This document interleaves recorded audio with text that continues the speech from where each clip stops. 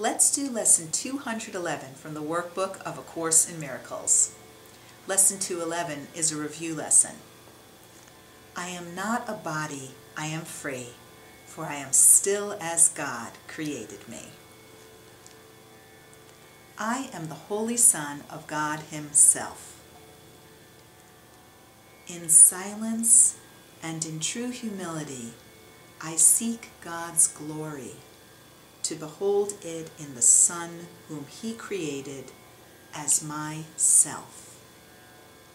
I am not a body, I am free, for I am still as God created me. That's Lesson 211, a review lesson. If you'd like to read my commentary on the workbook, go to amytorresason.com and just look for Amy's blog.